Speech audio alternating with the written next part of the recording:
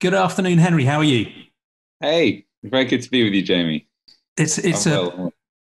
glad to hear it. It's a pleasure to talk to someone who's actually in the same time zone of me. It's been fascinating in this series of conversations which span the globe. So it's nice to have a fellow Londoner just down the road. Excellent. Yeah. Thank you so much for making the time to join this series of sentientist conversations. I think a lot of your thinking and work in your recent book going to fit very nicely into our agenda. And the series of conversations are really focusing on the two deep philosophical questions, probably the most important to my mind. One is what's real, how should we choose what to believe? And the second one is what matters morally? What should we care about? What should we have compassion for? And I have an obvious bias here because I'm trying to popularize and build community around this really simple idea called sentientism, which says when it comes to choosing what to believe, we should use a naturalistic approach using evidence and reason. And when it comes to thinking about moral consideration and what matters morally, the clue is in the name. We should have compassion for all sentient beings, any being that can experience suffering or flourish. But I'm talking to people in these conversations that agree or disagree with that philosophy. So I'm fascinated to hear your personal story and where we get to on the conversation. Excellent. But before we dig into it, for people who don't know your work already, how would you best introduce yourself and your work? Great. I'm a journalist at the Financial Times. I write longer pieces for our weekend edition mainly, so interviews and features on all types of things. Just before this, I was doing British politics, but I studied environmental policy. I had a long interest in photography, which got me, to look at the natural world a lot. And I worked at a biodiversity think tank actually in Colombia in South America. And so I've always had this underlying sort of these underlying questions about animals. And over the past few years, I've been able to go on a journey and to think about what it might mean to live in a society that took animals seriously, that looked at our actions through their eyes. And the result of that is a book called How to Love Animals in a Human-Shaped World, which kind of is my answer to some of the questions about eating meat, eating dairy, keeping pets, zoos, conservation, and how we get out of a world really of factory farms and looming extinction and to find something which actually aligns to our values. And one of the nice things about this, and I think for me, I've always felt like I'm someone who enjoys both the beauty of animals, but the company of them and the thought that they're on our planet as well. And so it hasn't really been about changing my values. I feel like that's been the case. That's been constant for all my adult life and part of my childhood as well. But it's been about trying to align my behavior with them. So that's the journey I've been on. Yeah, brilliant. Thank you. And I think we'll come back to those themes because in many ways, when I describe sentientism to people and say, look, believe based on evidence and reason and care about all beings that can suffer, most people would say, how is it even possible to disagree with that? It's just obvious common sense. And those values run through many people's day-to-day thinking. But as you say, behavior is a very different thing. And that's something we'll come back to as we think about how we can work through that paradox, or if not paradox, that central challenge. And before we get on to those topics, the first of the two questions I'd like to ask is that one about what's real, because in many ways that links through to what matters morally. So it'd be interesting to know your story about how you grew up originally, whether that was in a more naturalistic, atheistic, scientific-minded context, more religious, supernatural, something in between, and how your philosophy shifted, if it has, through your life to date. Yeah, I was brought up as an Anglican, and I consider myself, I am an Anglican now. And I guess what's interesting for me is that the book, I didn't in the book go into the arguments really around how Christianity views animals or has views animals. Oh, there are fascinating stories around that. Keith Thomas's book, Man and the Natural World, which I don't know whether you know, about the change in attitudes that there was. It was starting with priests, but also all through all levels of society in the sort of 16th, 17th and 18th century. Is absolutely fascinating just how the Christian tradition was interpreted differently.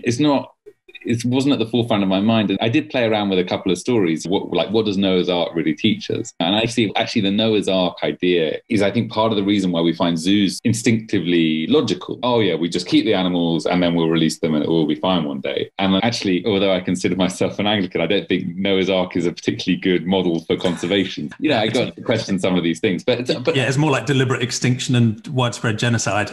Yeah, exactly. Everyone but one family. Someone put it much better than me, which is we think we're Noah, but in fact we're the flood. That really resonates with me. But I think the book is called How to Love Animals, and I guess that's because as indeed our Environment Secretary has said today, we are a nation of animal lovers. And so love is very much at the heart. And love is a Christian concept. So if there is a link between my upbringing and my religious beliefs and this book, it's in that, but that's not really how I've come at this. Yeah, it's not that central to it. And it's interesting because I think both the sort of naturalistic scientific worldview can lead you to a sort of one that denigrates and justifies the exploitation of animals in the same way as some religious views can as well, because the themes of dominion or we have souls but animals don't. And there's all sorts of religious excuses for why we might be human exceptionalist and justify and excuse the harming of animals as well. I think absolutely. I think just for the Financial Times, I interviewed the Archbishop of Canterbury a few weeks ago, and I just, apropos of nothing, I hadn't planned to, but I said, he was talking about getting a dog a few years ago when he became Archbishop. And I said, well, do you believe that pets go to heaven? He said, I'd never been asked that, but he said yes. And I was surprised he'd never been asked that. But it was nice to hear that clarification from the Archbishop. But I think his answer there was about his experience of having dogs, having loved dogs, and I feel like our experiences of animals can change so much when we, just see them close up and emotions. And I think there is a parallel there. The way I'm framing sentientism is explicitly naturalistic rather than religious. But again, you can take that context of I'm sentient, I experience things, I don't like suffering, pretty sure you don't either. In a way, morality is just the choice to care about that. And then taking that the next level and thinking across species and recognizing that other species also suffer and flourish and feel joy and happiness and family connections and so on. And why shouldn't that matter too? And I think you can follow that path in a religious worldview as well. And there's some very interesting organizations like the Animal Interfaith Alliance who are trying to do that work, whether in Christianity or Buddhism or Judaism, and say, look, let's take these basic tenets around compassion and, reverence for life and so on and reflect that in the way we think about animals. So it's quite interesting. There are parallel movements, I think, both in a naturalistic worldview and in a variety of religious worldviews that are trying to, take the in-group, out-group stuff and suppress that within the human species and across, and push the universal compassion story a bit more generously as well. I think it's fascinating. Nobody has a monopoly on wisdom or of compassion on this thing. And Buddhism, which I think is immensely attractive as you're trying to think about how could we treat animals better. You look around, you look at Hinduism, you look at Jainism, you look at Buddhism. But I remember being in Mongolia and just saying asking some Buddhist monks there, I said, this meat thing, because I was vegan by that stage, but I was saying, how do you deal with it? Because Mongolia is a country without much arable land. So, there aren't huge quantities of food and vegetables. And the culture is very much centered around livestock. And they were like, we find a way of dealing with it. And another monk subsequently said to me that if you don't see the killing take place, then it's, less of a sin. And it's so funny because actually, I think in the West, one of the problems is we don't see abattoirs, we don't see the meat industry, and therefore we don't see factory farming. So we allow these things which aren't really in line with our values to keep occurring and keep growing. And yet, from a Buddhist perspective, they had to find a way in Mongolia, these monks, of having something to eat in a country with very little arable land. So I think it's always nice to challenge one's conceptions that necessarily they have all the answers or that one idea can fit across. Yeah, agree. Even the Dalai Lama isn't vegan and he's got no excuses.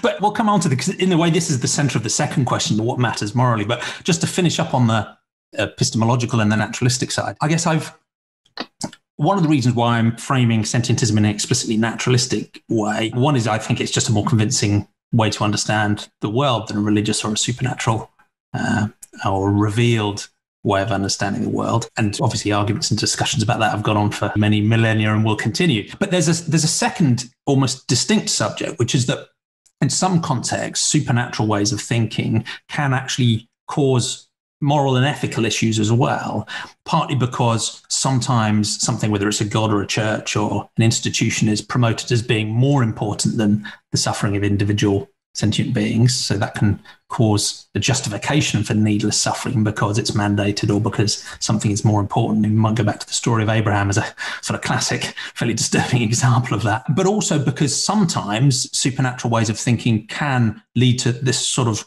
tribalistic in-group, out-group rationale. They can make compassion conditional or constrained. So it can be, okay, we have universal compassion, but actually it's compassion for the people in our camp and only if you follow these following rules. And I think you and I both came from an Anglican background, which faces, I think, less of those types of challenges than many religions, and certainly in many places around the world. But what's your view about how the intersection between a religious worldview and an ethical worldview can avoid some of those traps around ethics and morality?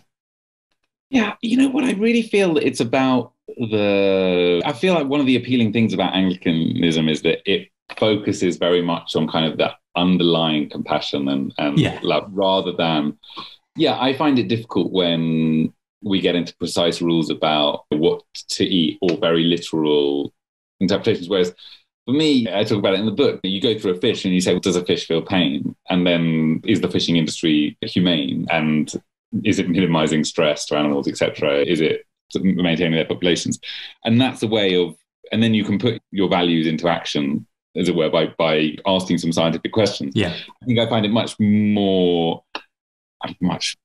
less satisfying just to come with some dogmatic view about, or some instruction about categorizing animals in certain ways, which doesn't respond to the science. I think that certainly is an area where tradition is not that healthy for me. And I think it's similar within intrahuman ethics as well, because there are clearly some ways of religious thinking that are, you break this commandment and you will burn in hell for eternity. And to my mind, that's not a great ethical standard to set. But again, Anglicanism and that background takes a much softer line along those sorts of stories and backs away from that stuff. And in a way, has much more overlap with a sort of really a secular humanistic or secularly sentientist way of thinking when it comes to practical ethics than some other religious worldviews, which make a much cleaner, deliberate break, and can sometimes feel that they're more about obedience than compassion.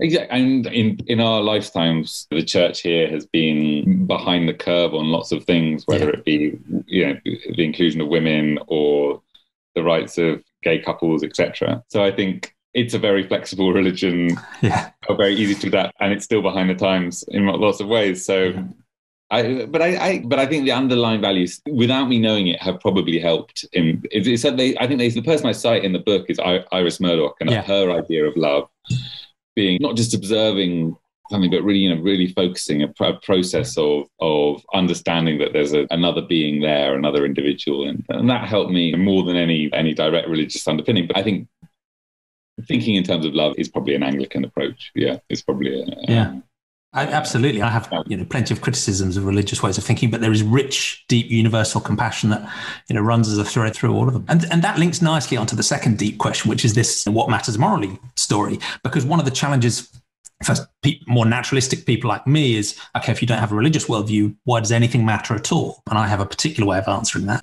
But it will be interesting to know from your perspective, what is the grounding of morality? And is it something that goes back to that religious worldview, or is it more about empathy and compassion for others?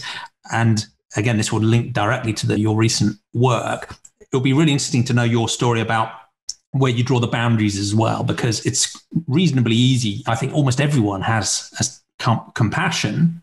The question is, what do we grant compassion or moral consideration to? So some people have compassion, they love their mothers, might be racist or sexist or homophobic, or might be part of a caste system that discriminates radically against other humans. Most humans, at least conceptually, will grant moral consideration to all humans, at least in concept. But then we'll get quite selective about non-human animals and species and so on, in ways you've talked about in your book. So what was your journey in terms of the moral circle or moral consideration, and why you draw the boundaries where you do? Yeah, that's really interesting. I think for a long time I wanted animals to be okay because I like looking at them. Yeah. So it was a human-centered view. I would in that mentality, I would definitely have thought of polar bears. Economists call this existence value, but you're never going to go and see a polar bear, but you like the idea it exists because you've seen a picture of one and the idea of it. And so I think for a long time I was looking at animals as something that benefited me, made me feel good. And I think actually, I think there are two things that were really influential on me. One was seeing orangutans in Borneo, and the most wonderful animals, the way they hang, especially as your joints get more fragile when you get older. You start looking at orangutans absolutely hanging from trees, and you think, oh my goodness, you are so well evolved. But the way that they do it so effortlessly, and just seeing them on a smaller and smaller piece of territory as palm oil took over that part of the world, and thinking like, is this really the mark we want to live? Is this a world that we're deliberately creating or accidentally creating? What if we paused? What if we thought about it? Because here we have some of our closest relatives, and we can't find space for them. And so that really helped me, I think, to see it from other animals' point of view. And the other was Yuval Noah Harari's book, Sapiens, which I think really, because of the amount of territory it covers, then the part about factory farming is like just a bolt almost from the blue in the middle of it, but just like very miserable animals. And I'd never really forced myself to think about it. And that in a way is incredible. I was in my 30s when I read that book. I'm still in my 30s. And I'd never forced myself to think about it in the way that he made me think about it in 3 or 4 pages. So I certainly owe him a debt for that, for making me think. But I think the way he also just put human expansion in the process, in the context of thousands of years, makes you think, hold on, what happens if we don't draw a line? What happens if, as all projections show, we keep on consuming resources, territory? Then who's left? Which of these magnificent animals, but also not so magnificent animals, but where do they fit into our story? And I felt that was, it's just not something we want to happen. We don't want elephants and giraffes to be minimized. We don't want the Amazon rainforest to collapse. And so at some point we have to stop and think about it. Yeah. And one of the challenges that many people find is they go through a similar process to you in terms of maybe apes or other mammals where you can identify them, because you can talk about a scientific way of inferring sentience, and you can talk about information processing architecture and common evolutionary history and analyzing behavior and communications, or you can just look into the eyes of a puppy and viscerally you get a sense there is a being there with a perspective, and doesn't that matter?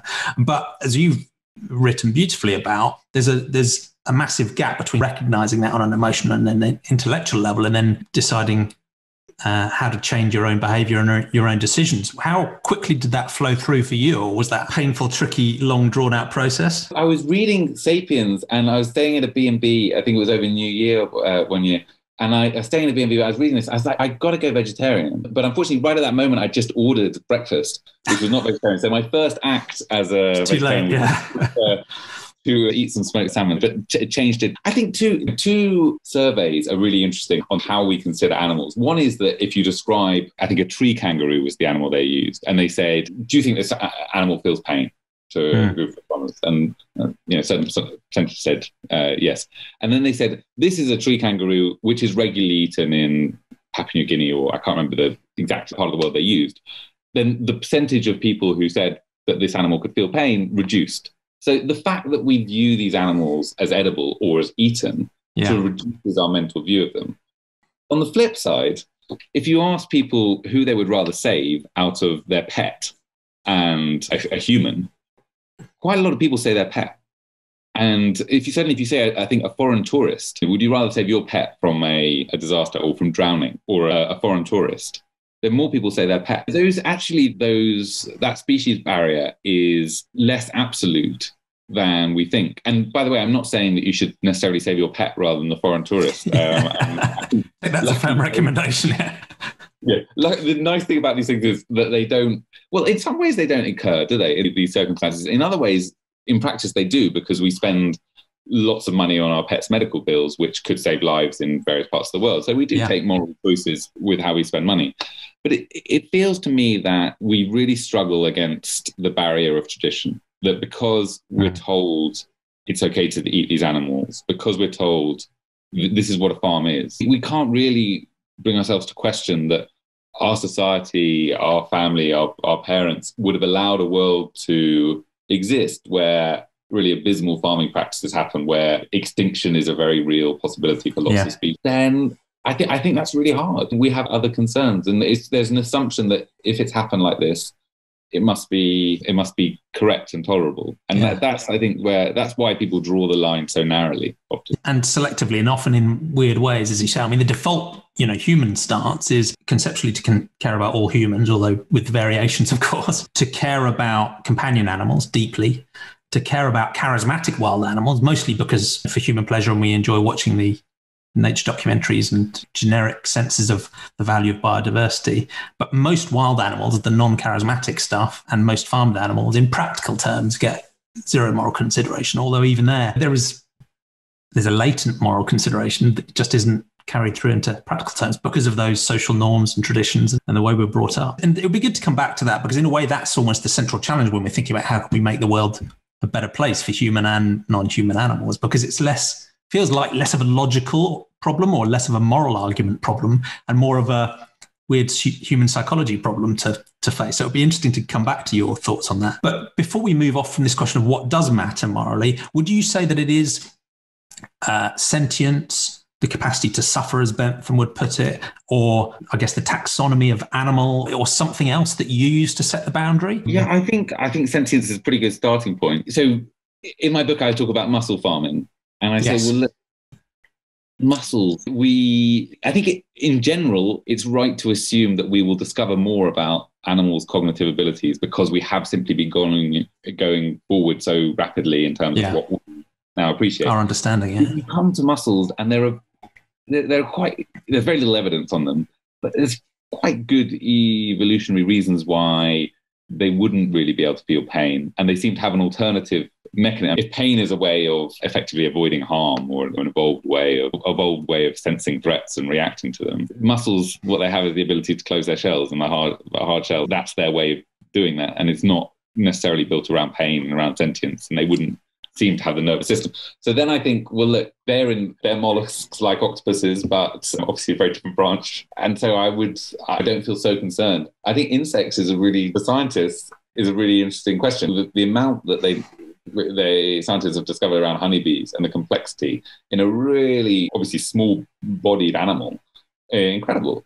And then when you think about insect farming, I think there are issues. And you think about the use of billions of bees for pollination of nuts and fruits in California. I think that does raise concerns. And so, but I didn't, in the book, I didn't really talk about that because I think that's a journey people can go on once they've actually come to terms with the way we farm chickens, the way we farm pigs. The core obvious cases, And that's one of the things I find fascinating and deeply frustrating about all of this topic is that people are inexorably drawn to the edge cases, and partly because they're intellectually interesting, right? They're interesting philosophical challenges and scientific challenges. And I feel that pull too. But many people are pulled towards the edge cases because they don't want to engage with the central case, right? The central, really obvious, screaming out problems. And I'd echo your view in a sense in that I'm very confident that sentience is the right characteristic for moral inclusion. I think anything that has the capacity to suffer warrants moral consideration.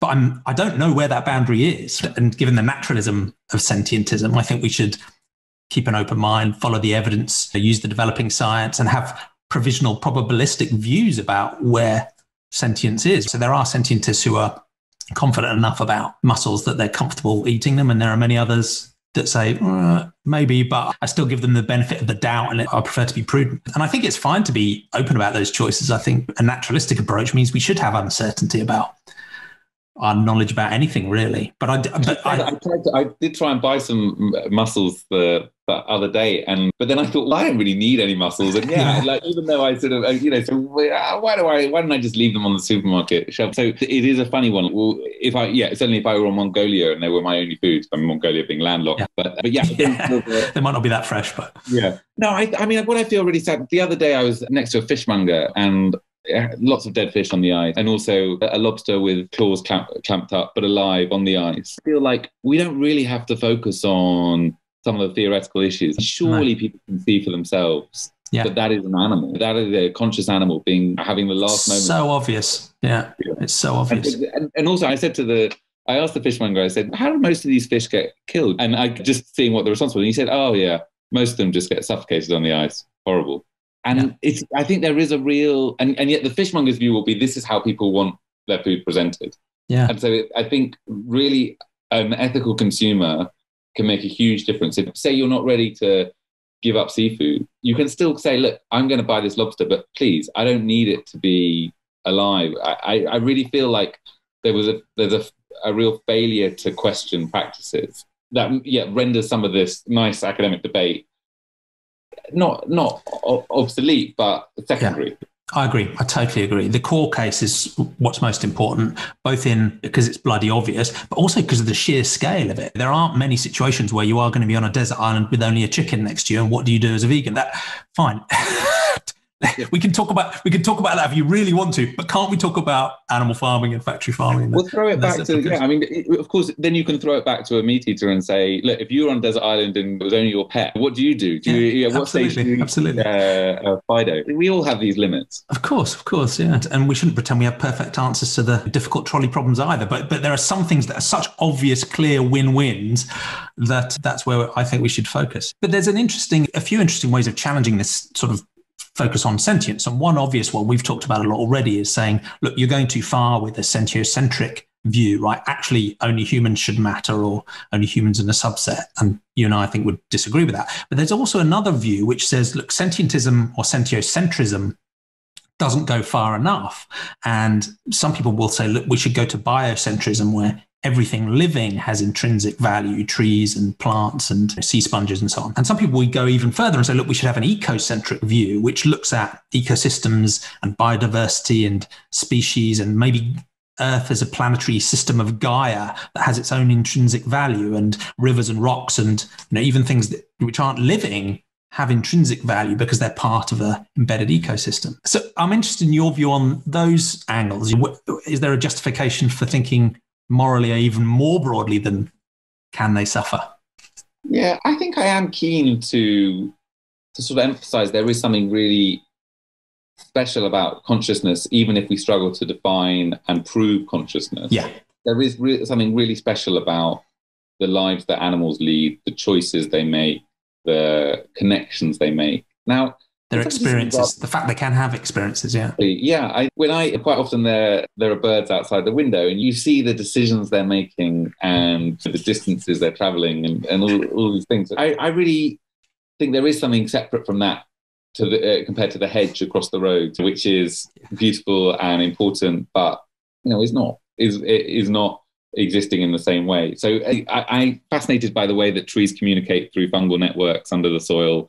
I think that's wonderful. And I think actually it leads you to the same conclusion, because animals need healthy ecosystems, they need plants. Yeah. But I think certainly in terms of practical implications, look, to be honest, you need healthy ecosystems, which may mean protecting rivers and maybe protecting particular trees. But if we get to a stage where we can't cut down trees then or cut off branches, then I think obviously we're going to get very hungry. I think the choices I'm interested in making right now are about, how do we eat in a sustainable and ethical way? And I don't think focusing on the undoubtedly amazing abilities of trees, but I don't think that particularly helps me in those decisions. And I think we should focus on what we have in common, really, which is, yeah. I'm with you. Again, I'm open-minded about where that boundary of sentience is. And if you find new evidence that trees might be sentient, then I would shift my moral perspective. But so far, I've seen nothing that indicates they have the information processing architecture, the evolutionary history, or the behavior that would warrant sentience. They can have complex behaviors and interaction and even communication, but I haven't seen anything yet that indicates they have any basis for sentience whatsoever. But putting that to one side, I think you're right. Even with a view that's very focused on sentience and consciousness, as mine is, still leads you to, I think, a very rich concern for the environment and climate change and everything going on around us. But the reason I'm concerned about the planetary systems and ecosystems and climate change and pollution is because of their impact on the sentient beings. It's not because I'm worried about whether the river has an experience about how it flows or whether the river is polluted. The reason I'm worried about river pollution is because of the fish and because of the humans and because of the sentient beings around it. And it leads me to one of those other frustrations, which I think you echo in some of your writing, in that I'm very comfortable, if people want to go beyond sentient beings in moral consideration, I don't mind that, as long as you don't forget any of the beings that are very obviously sentient. And it feels to me like the mainstream environmental movement absolutely does that. So it moves from a perspective about human ethics and human rights. Maybe it sees the threats to humans from pollution and climate change and environmental destruction and jumps radically to a sort of ecocentric view about the planet as Gaia and ecosystems and biodiversity and species and so on, at the same time as still excluding many trillions of very obviously sentient beings, both in the wild and in farms, from moral consideration. So you can lead to this environmental default stance that is much more concerned about species and biosystems and diversity that can't suffer, and has practically zero consideration for very obviously sentient beings that can. And again, it feels like that sort of extension to what could be a very generous ecocentric way of thinking is really just another reflection of an anthropocentric human view about we like wild animals because they look pretty, and we want a nice environment because it feels pretty and supports us. But there isn't really an ethical concern for individual sentient beings outside of, our narrow circles of concern. It's frustrating, but that's my rant over. No, I think you put your finger on something which actually leads to some very tricky areas. And undoubtedly, I think the real thing that conservationists and people concerned about animal sentience and animal interests have in common is that factory farming is a complete disaster, and livestock takes up, more than 70% of the agricultural land, and produces less than 40% of our, protein. Yeah, so 18% of the calories. It's breathtakingly inefficient. And so you're thinking, here's a real win-win from both these movements' point of view. But it really, and so I think if you focus on that and then focus on protecting natural ecosystems and reducing climate change and other pollution, then, okay, you've got a lot in common. There are some really tricky issues around invasive species and indeed controlling numbers where predators aren't here, such as deer in the UK, issues around hunting in Africa and elsewhere, which is very unpopular with animal activists, but defended by conservationists. And I think there is the basic difference between a conservationist concerned by the species and by the ecosystem and an animal activist concerned about, I think these aren't as reconcilable as I thought at the beginning of my book research. Agree. At the same time, I think we do have to remember that they are secondary issues. But I think actually one of the areas where there is some coming together is fishing. Whenever I was reading about fishing, even the critique from those like Greenpeace was around still using the language of if we fish more sustainably, then there'll be more fish in the long term. It's about the population levels for food. Yeah, exactly. And so it was all about managing a resource sustainably, as if it were a forest for timber. Yeah. And I felt that language sat quite uncomfortably with me, given the reality that this is an ecosystem with quite complex interactions between different species, and it's not as simple as maximizing one stock, especially with the knowledge we have, and with a very large amount of illegal fishing as well. I think our ability to calculate the fish stock's capacity and sustainable yield is not as great as we think. But I also think it just profoundly underestimated fish as animals. I think if you look at something like Seaspiracy, it brings together those two threads of the thinking around sentience and indeed around fish stocks. And I think in quite a helpful way. And they point in the same direction, which is we'd like to do much less of it. Now, of course, you then get into tricky areas about, well, look, is the small scale fishing that everybody likes, is that actually minimizing pain, or is that using less? Actually, maybe that's using crueler methods in some ways. So I think it's not always as easy as we think. Yeah. But I think it's great that fish can be spoken of as animals and not just as resources to... I agree. And I think even on a lot of those challenging topics, invasive species and hunting and wild animal suffering and so on, and the need and the fact that for certain types of communities around the world, some of them have a much more of a survival need for animal farming and fishing than, you or I do with the supermarket around the corner. So there are challenges there. And in a way, this sentientism philosophy I'm trying to popularize, it doesn't answer all of those questions at all. And people will continue to fight over what's the right answer there. It just says, at the very least, we need to have moral consideration for each of the sentient individuals in that situation. It doesn't mean there's a perfect answer. It doesn't mean we won't need to cause harm or even kill, but let's at least have moral consideration for every one of the entities in that situation. And what that might lead us to do sometimes is regretfully to carry on as we are, because maybe there is no better solution. Or it might lead us to just look with fresh eyes at some of these challenging issues, and maybe fencing or contraceptive darting might be better than culling or whatever it is. But just that shift of perspective at least gives us half a chance of finding a more compassionate solution. But let's not be naive.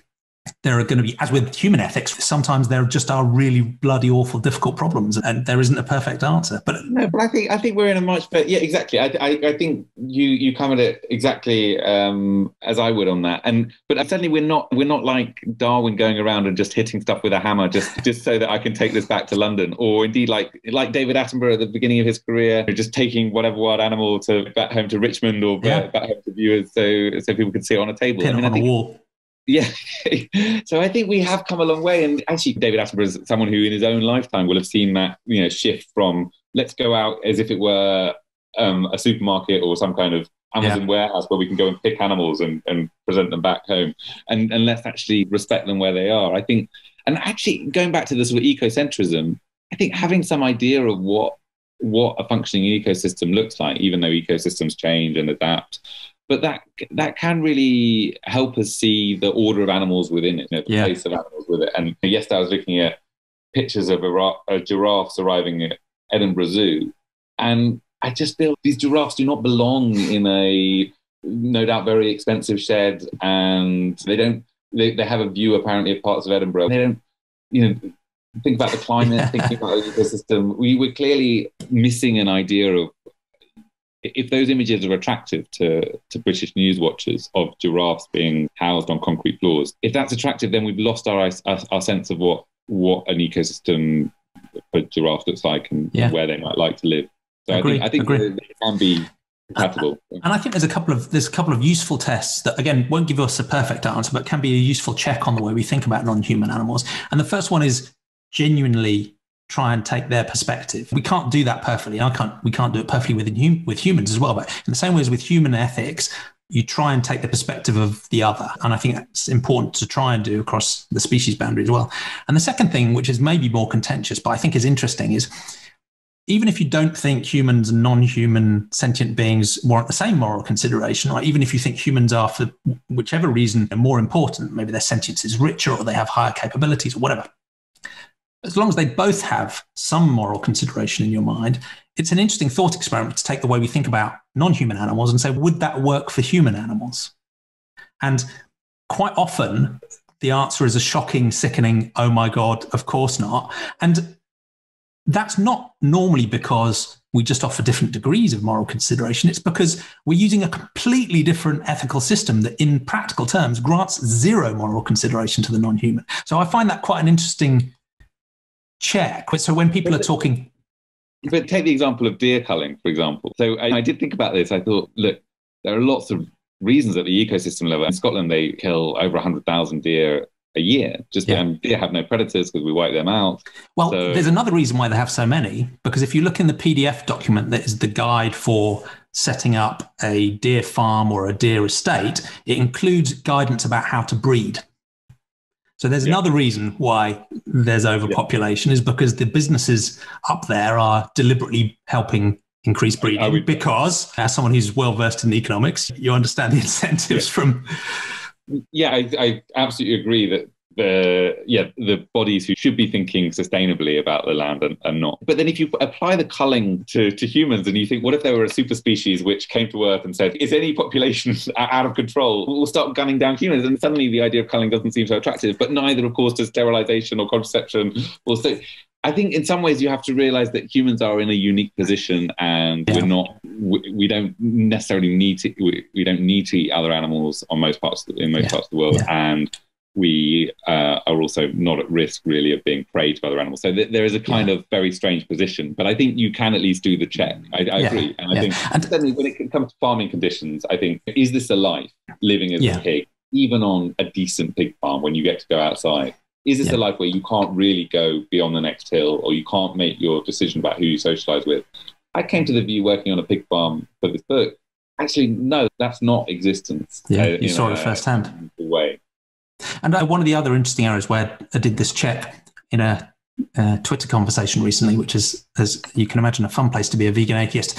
But we had the conversation about the logic of the larder, which you might have heard before, which is if we breed an animal, give it a nice life on a free-range farm, let it live happily with its family, and then painlessly euthanize it, isn't that a net positive because we've given it a life worth living and a painless death? Now, we can put to one side whether or not that reflects animal farming in any way, shape, or form, because it doesn't. But the individual on Twitter did actually bite the bullet and say, yes, that would also justify farming human toddlers for food. Now, not many people will go there if they've had a net positive life and they're euthanized painlessly, and why not? So I think, it may seem a silly thing, but I think it's an interesting check, and then to examine, okay, why is that difference? But yeah, or at least it might justify having as many children as possible, because those children have a right to exist and a benefit of existing, and they don't have a duty to bring. I agree. These things basically, they have limits, these comparisons, but I find it interesting that people are willing to have the debate, and they want to have the debate. And if you go down to a cafe now and get into a conversation about it, people have views. That's exciting, I think, because that means they can be changed. Yeah, agree. And that leads nicely onto the final question I'd like to ask, which is about the future. Because on the one hand, I mean, you put it beautifully in your FT article recently. You said love for animals is one of society's core values. Rational thinking is another, right? So on that basis, as you say, in a way, most humans already agree with us about loving animals, caring for animals, not wanting to needlessly cause harm. And yet we do what we do. So if we put all the thought experiments and the edge cases to one side and just think about farming, factory farming, fishing at scale, how do you think about, one, what a more utopian, more compassionate future might look like if you want to get a bit sci-fi, but also practically, how can we drive that change given this sort of weird network of social norms that nearly everyone on the planet is trapped into? And I'm particularly interested in, given your work, the role that you think journalism and language might play in shifting social norms. How much of it is about moral argument versus making the transition easy? How do you think about the future and how we might be able to improve it for us and animal friends? So the book I wrote was partly inspired by having kids around, and having kids and seeing their storybooks and asking myself, does this reflect the reality of animals? And am I, and I decided ultimately I felt very uneasy that my kids were growing up with these lovely visions of lions and pandas and zebras and wolves and other animals, and also farmyards, which don't exist in the form they do in the books. And they were getting the sense that we knew how to live alongside animals, when in fact we don't really have. Yeah. And you might be interested in one of my previous guests called Linda Corimbokas has written a brilliant academic paper, but it's very readable, called The Peppa Pig Paradox. Yeah. So, I'm sure that played it. Yes, I know that paper. And Peppa Pig is a toddler in pig form, but there are lots of, if I look at Beatrix Potter or something, it's really interesting, the sort of the blurring of boundaries, because there's a lot of actual death and the actual lives of badgers and foxes and mice and rabbits in that. That's all very, sorry, that's a nice aside. But I feel really optimistic that change has to happen, because we simply can't feed ourselves in this way and avoid a disastrous outcome for the climate and for biodiversity. We almost have no choice. That doesn't mean that we can't leave it too late and be in a much worse situation than we should be. But I feel like the evidence all points one way, and you do see lots of attempts to push back and to say that this meat is sustainable in this way, or this form of farming could be slightly better. But I would, almost invariably find that if a solution put by the farming industry is good for animal welfare, then it's actually requires more land or more resources.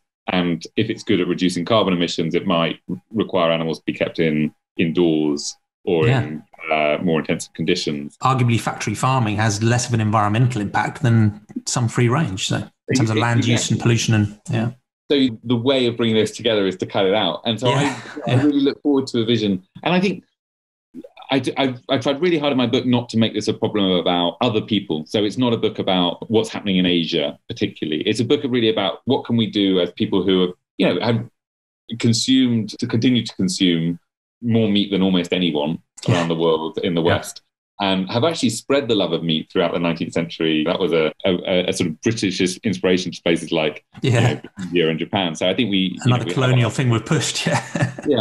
And just to go back to why, so I started off by saying it was a book about my kids, but I really believe that individual change is really crucial at this stage. We're at a moment where obviously investors are interested in alternative meats, where government are looking to have better incentives for farming and biodiversity. Sorry? Carbon pricing and all those things.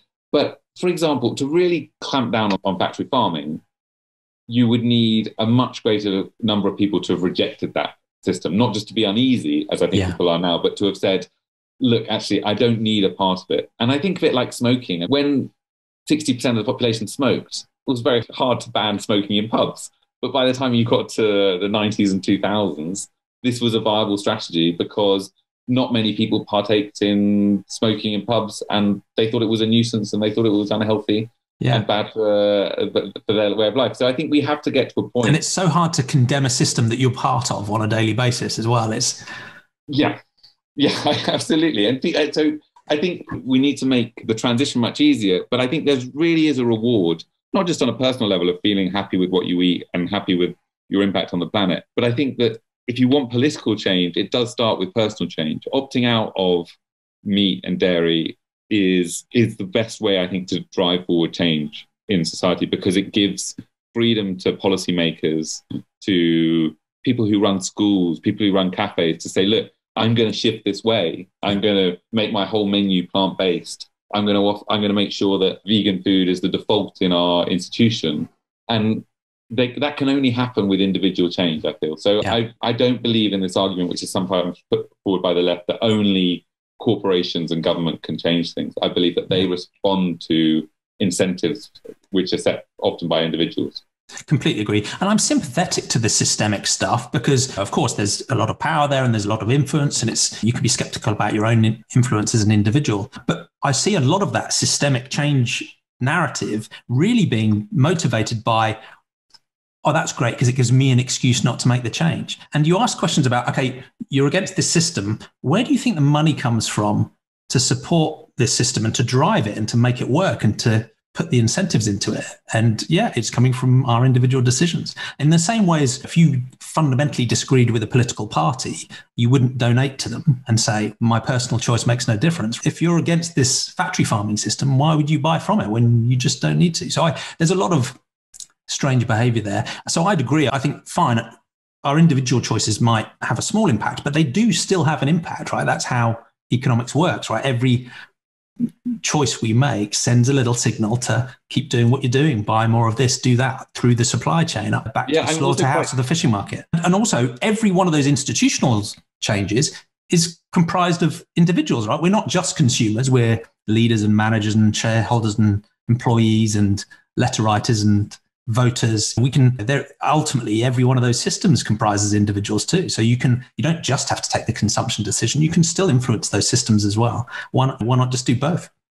Yeah, I really feel that people who run restaurants, run cafes, they're not desperate to sell milk. You go in and say, have you got oat milk? If you go in and ask that 2 times, and the 3rd time they're going to have bought in oat milk because they're going to realize you want it. It's not, people are less ideologically committed often. And even when I spoke to farmers would always say, we produce it in this way because people expect it. They expect it at a price.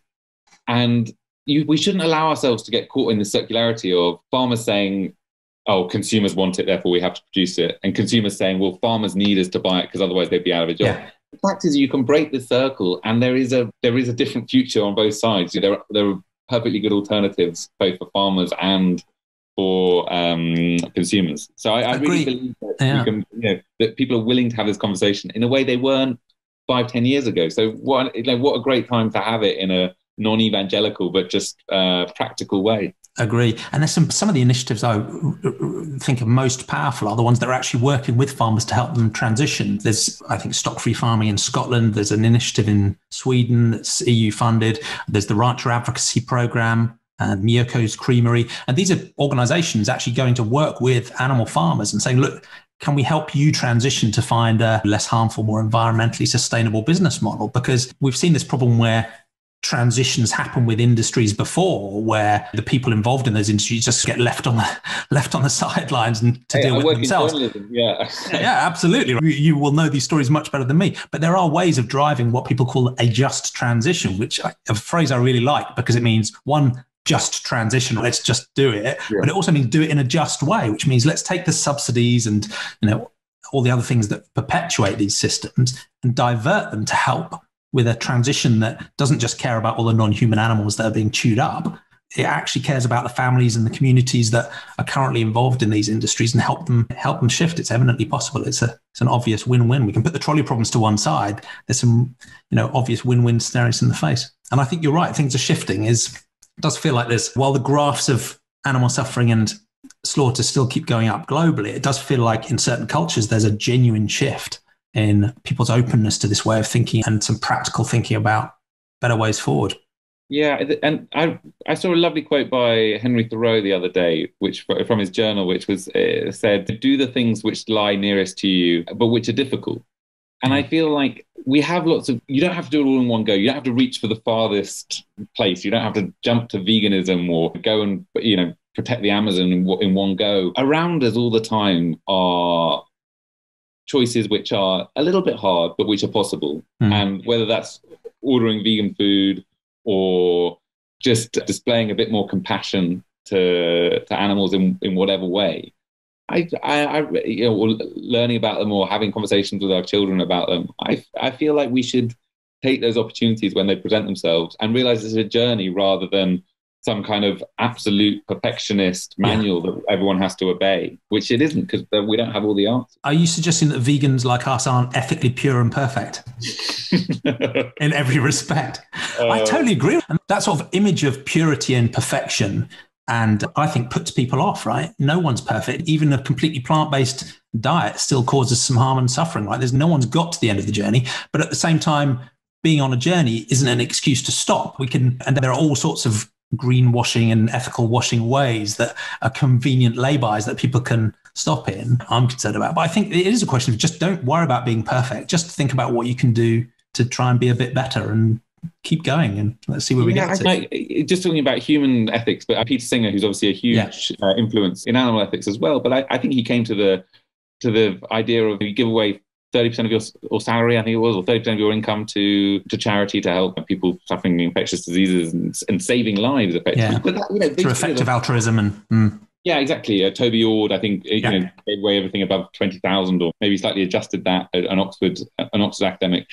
At some point, you will, whatever your philosophical belief, you will come against some arbitrary line where you have to say, look, this is the way I live, and I just draw a line somewhere, and that's fine.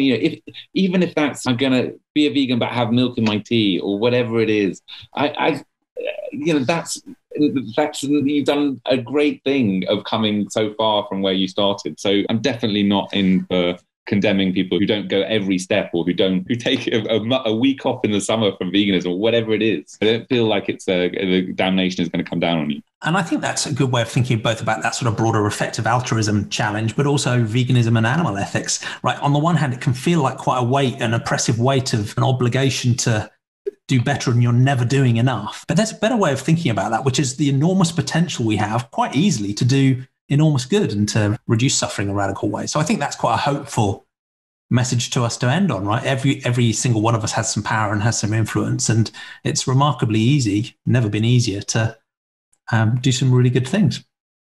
Yeah, I think we're just trying to tip the system. The default lies somewhere else. So if we all put enough effort in now, then the default in schools becomes vegetarian or vegan meals. And then it's much harder to opt out of. Then we become comfortable. And the reason why it's difficult now to be a vegan or not to buy the most polluting cars or whatever it may be is because the system is set up differently. But we can together.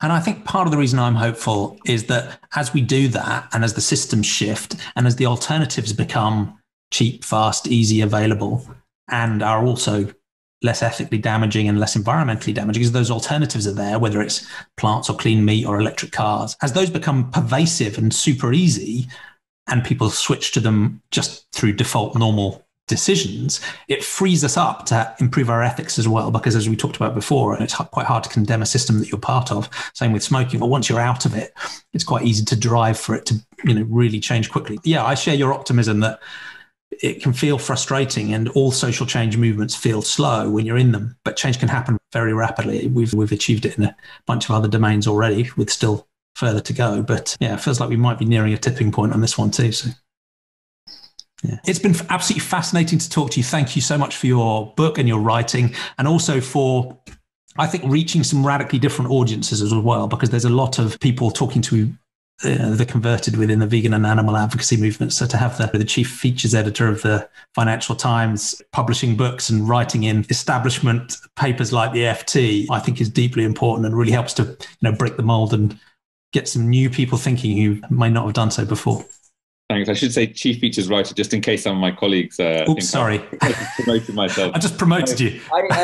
But no, I really enjoy, and the richness of writing on animal issues is incredible when you see the things that have been written. And I think that's one of the frustrating things, that you can look back nearly 200 years and see many of the same arguments for vegetarianism as made today, including the idea that it's wasteful with land. You just need far more land to produce. These are not new ideas. That's the slowness of change is the frustrating thing. But I feel even in my world of the FT, we now see articles on this kind of thing on a regular basis. So becoming much more mainstream. And maybe you can work on the FT's editorial standards so that they stop talking about non-human animals in terms of products and tonnage and respect their individual sentient moral value. What the FT is really good at is not dictating a line from the top. And the first article I did on these kind of issues was actually, I was looking for an issue that no one else covered. So I, as a young journalist, could get some space in the magazine at the weekend. And I was told by a vet that just pets are living so long. It's a crazy thing in her surgery. And I wrote a piece about pets living longer. And that sort of slightly got me onto this path. So I'm, grateful to the FT for giving me a kind of space to breathe with these topics. And now, here we are writing about factory farming. Yeah. Brilliant. And what's the best way of people finding your work in the FT, buying your book, following your thinking? I can include links in the show notes, of course, so don't worry about it. I'm very active on Twitter, and Henry Mance on Twitter, and I try to mix the animal content with some political stuff and some funny stuff. And the book, which is called How to Love Animals in a Human-Shaped World, which is out now, I would love it if people picked it up, because it's a journey I put a couple of years of my life into. I went to work in an abattoir, I went to work in a pig farm, and I did my best to answer questions that I think a lot of us have struggled with over years. So I would love people to have a look at it and to get in touch with their thoughts. This is Luna. Talking of sentient. I know another Luna. How nice. Hello. Yeah, aren't you gorgeous? She demands attention, so I had to say hello. Yeah, absolutely. I haven't read the book yet, but I've read your articles, and I'm looking forward to reading the book. Great. I look forward to hearing what you think of it. Yeah. Thank you. And thank you so much for spending the time with me today. It's been a real pleasure to talk to you, Henry. Excellent. Thanks, Jamie. My pleasure.